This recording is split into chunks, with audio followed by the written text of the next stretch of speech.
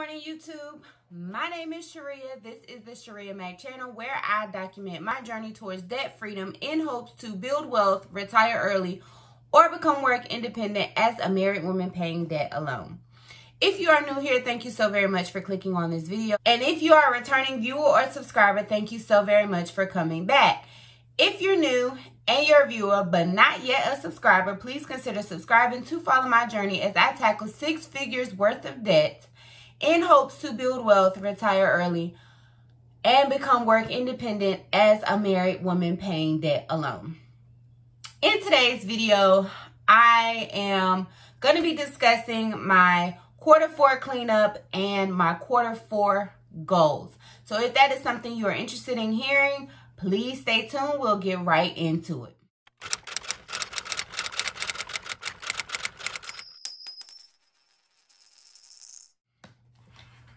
Alright, so I did take some notes here, so you will see me glancing down at my notes. But Q4 cleanup is basically me reviewing my goals and accomplishments and assessing where I am and what I could have done differently, reviewing my expenses to either lower my expenses or eliminate some expenses, as well as kind of reviewing or processing what expenses I would like to include based on what I am trying to do in my life.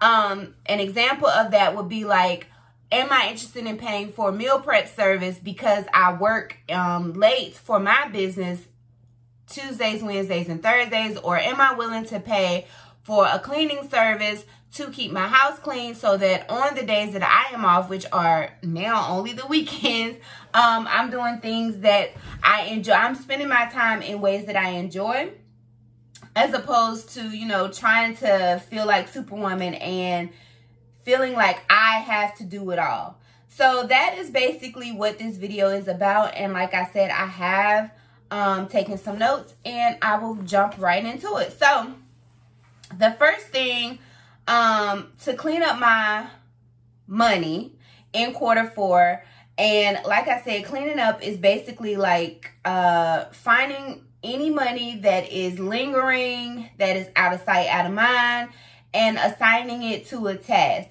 So a good example of that is, I'm not sure if you've been following my journey, at least for this year, I left Wake County in Child Protective Services and I went to a work from home therapy type job, which I actually enjoyed. I enjoyed being home, but the benefits were so expensive that I would have been bringing home much less money. So instead of staying with that job, I eventually took this job with UNC.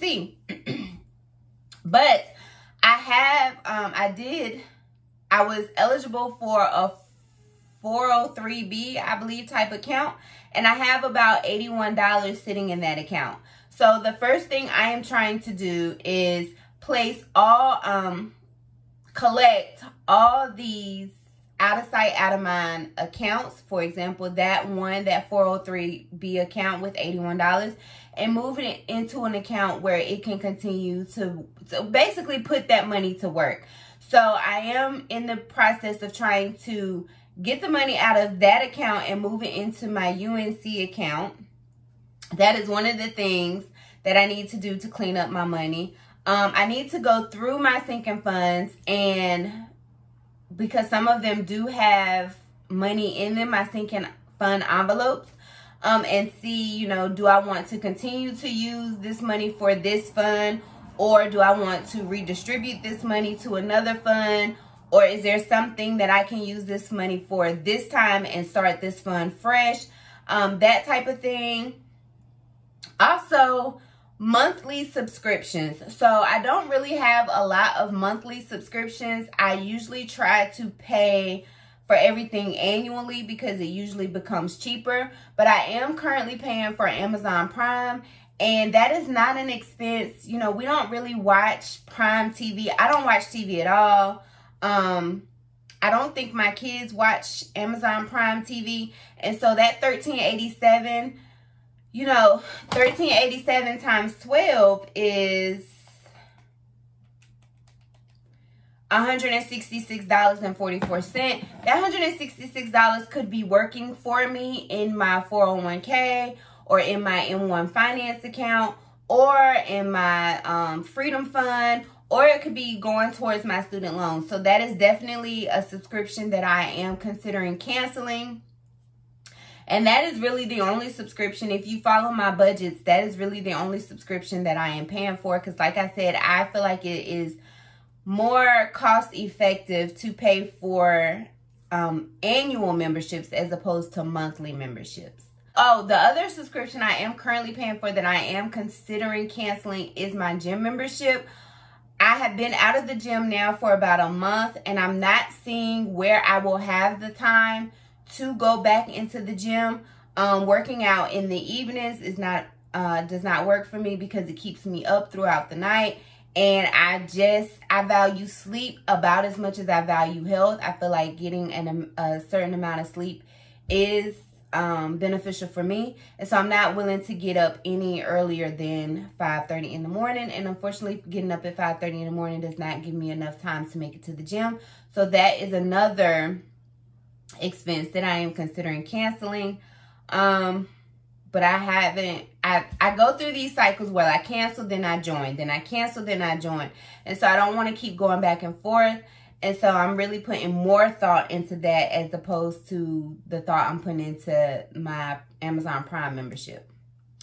Another thing is looking for any hidden money, such as, items that are laying around that I no longer use, but for whatever reason have not parted with.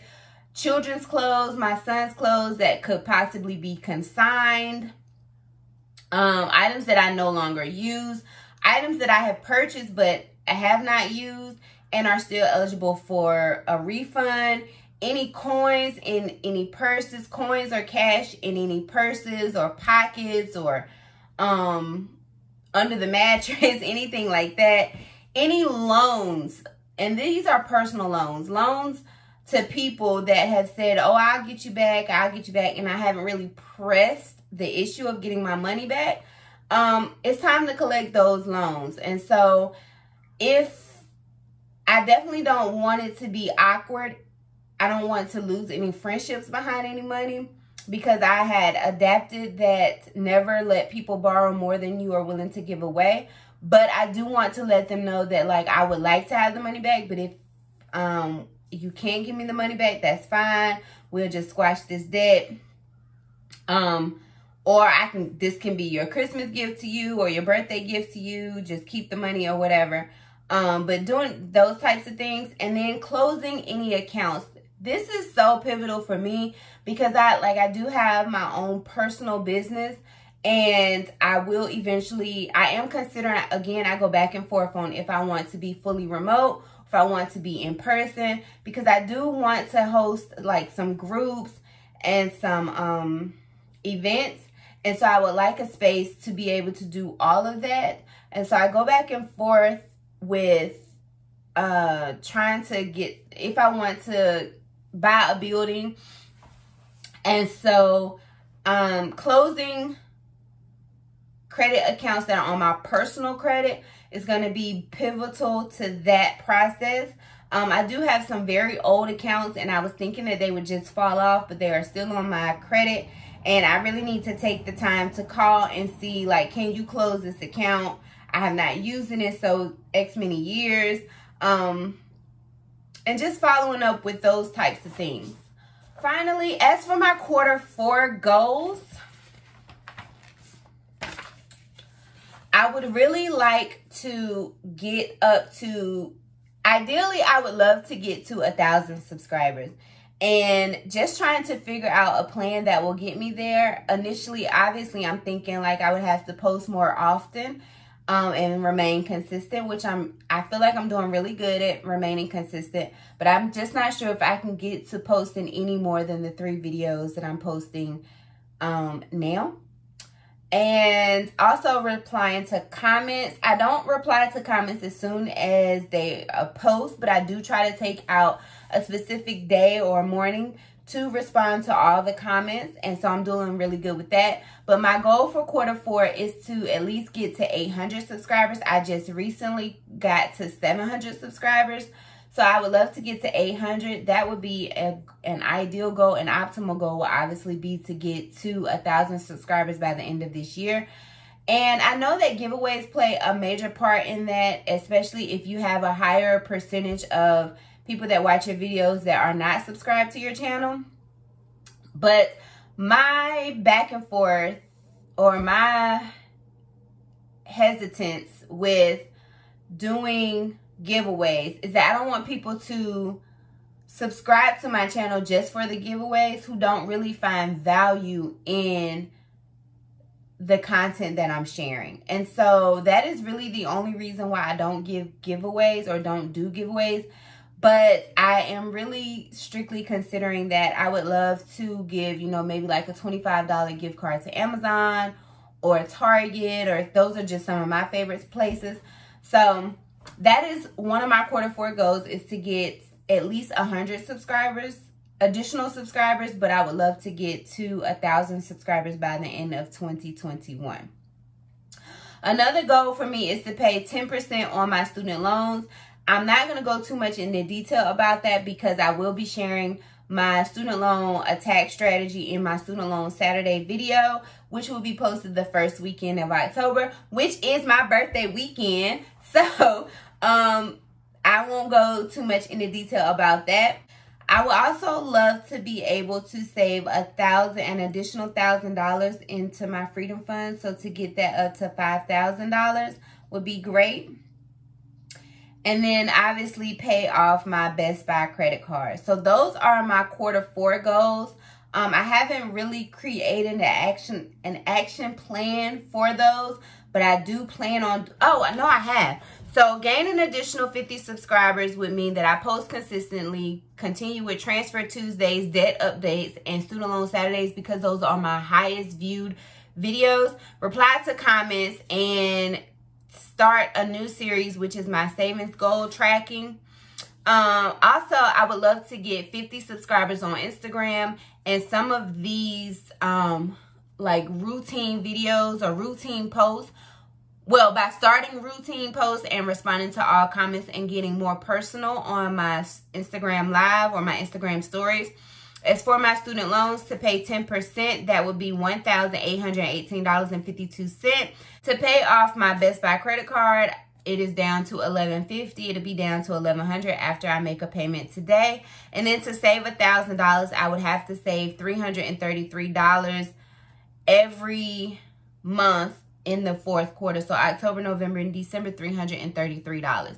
So is that obtainable? Definitely, because I already saved $250 in my freedom fund. So that would just be an additional $63 maybe. Let me see. 333 minus 250, $83. So an additional $83. So that is it for my Q4 goals and how I plan to clean up my money in preparation for 2022. I will be sharing my 2022 financial goals, business goals, and personal goals later in Q4.